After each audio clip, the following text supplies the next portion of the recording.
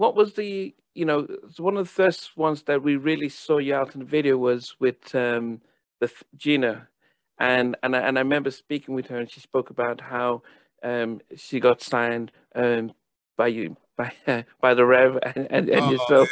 Yeah, how, from your point of view, how did that whole, when you were starting off, was because was about 96, was almost one of the first ones we seen. I was coming out of high school, so it could have even been before that. It might not have came out to then. Okay. But, you got to remember, like, we were working to build up to even getting a record deal. We had to do demos first. Yeah. Because, like, her sister sang on my first independent rap gospel album when I was 14. Selena, her sister, sang. So her sister and her sister's husband, they used to go to a church called Brishton Tabernacle.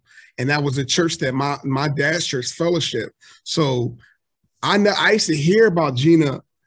I used to hear about Gina could sing, but I never saw her sing. It was her sister.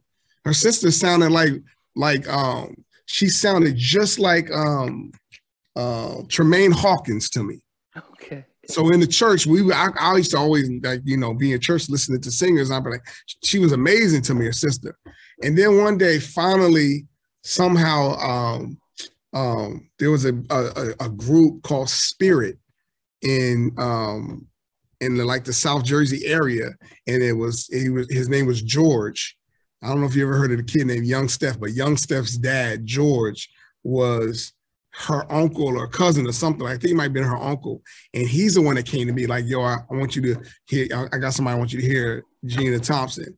I think it was him that first brought her, or even maybe Kenny Buckman. It was somebody in either George, I can't remember. It's one of those two though. And all I remember is when I heard Gina, I was like, "Oh my gosh, this girl is like, it's like if I could describe it, for me, it was Shirley Murdoch and Coco mixed." Wow. Right, like the inflections and the vibrato and the things that she was doing, and I was just like, man, I was new in the game, and it was more so like, yo, okay, let's go. Let's start. We had a production company. Let's sign Gina. Let's do some demos, and let's try to get her a deal. And man, we did like a few demos and took her to New York. And I don't even think we went to a bunch of record companies, to be honest. I think we might have went to like Bruce Carbone over at Mercury Records, because I had already had a deal with him on one of my rappers. We had a song, my rapper Hodge, called Head Nod, that was on the Black Panther soundtrack. And so it was just more so, hey, like Bruce, that was one of our relationships. Yo, we got this girl you can check out. And so took Gina up there, and Gina out, she could just sing. She can just flat out sing, just incredible. And next thing you know, we're in Bass Hit Studios every day making an album. Wow. In New York, and then I was able to utilize Puff Daddy, Diddy, Sean Combs, Love, whatever you want to call him. He wanted to sign me as a producer to the Hitman. Oh goodness! Yeah, so this is before the Things You Do, the Bad Boy remix, any of that. He heard I was mastering Gina's album at the Hit Factory with Her Power. Okay. And it just so happened that he was in a room next door, and he heard me working on it through the wall, and he walked in and said, "Yo, what's that?" And Herb was like, "Yo, this kid and this artist." So he's like, "Yo, I'm picking you up tomorrow." So he picked me up the next day, and literally was trying to get me to sign to become one of the Hitmen with Stevie J and Chucky and everybody on that team. So what I did was utilize that relationship and was like, yo, because at that time, Puff was the remix king in New York. Yeah. So I was like, yo, I got this artist, we got this record. What if you did a remix? And he was like, I thought he was just going to shoot me down. Because, he was working with all these big artists, and she was like brand new. She didn't even have an album. We didn't have a song out yet. And he was like, yeah, let's do it. So I'm like, yo, Gina, I got Puff. And then nobody knew who Missy was, But you know, like you had to really be like deep in it to know like Missy was like part of this girl group that was signed to Devontae. Yeah, you know what sister, I mean? yeah. But she stood out, right? And so next thing you know, Puff was like, "Yo, I'm gonna put this girl Missy on it," and everything just happened. It just like was like, and it was funny because I remember like it was funny. I go back to like when we were doing the things you do to the Bad Boy remix, right? Which was super dope because I remember walking in. Puff had 3 studios, right? In the middle, the two big studios, and then he had a little small room. And the little small room in the middle is where he got all his samples from. It was just a record player and speakers. So I walked in and he was like, "All right, we're gonna work on this remix for Gina." And he was like, he was playing like records that he thought was hot samples. And I was listening and I was like, nah. And then he went to play one and then he stopped himself from playing it. I was like, no, play that one. Play that one.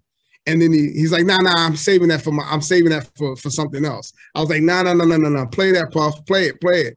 And it was the boom, dong, dong. It was the sample, the Bob James sample or whatever, right? And that's I was like, nah, we gotta have that one, Puff. We gotta have that one. And I convinced him to give us that particular breakbeat.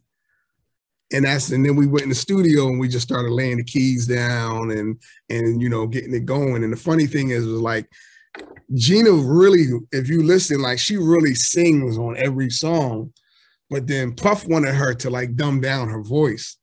So he was just like, I don't want to hear any vibrato. Oh. She was a little frustrated in the beginning when she first was recording because she was like, that's not how I sing. But Puff also, he has his genius. Yeah. And you respect his genius, and his genius was, you got all the riffs and you got all of that on all the records that Rodney played me, but I want you to just be simple. I want this to be the jam in the clubs where it's like, everybody can sing along. And if you listen to that hook, it's just like, he took from the original, he took half of the hook and made it repeat. Right? That's what he did. And he made her sing it very just monotone, not a lot of like vibrato at all. I think every time she tried to add vibrato, he's like, no vibrato, every single time. Wow. Every single time. So that's how that came about, man. And it's just like, and that was a moment. You got to understand, like, that was a moment for Gina, for myself, for the whole South Jersey. Because Gina was from South Jersey too. Yeah. So Gina was putting South Jersey on the map. You know what I mean? We ain't never had an artist come from South Jersey like that. So, and that song was rocking the clubs and radio there, like nonstop. So, that was an incredible moment, man. I just blessed to be able to be able to discover Gina, because she's definitely, her voice was she's still just dope. Yeah, but even for Missy too, because that was the world being introduced to her at the same time, because it was something that, her style of rap and stuff, and for all of us, like who does that, right? Who does that? And that was that character, right? And people connected with that. Thanks for watching. Please remember to subscribe to the channel, but most importantly, to press the notification bell so that you can be notified when we do have a new interview. Loads to come, but thanks a lot for watching.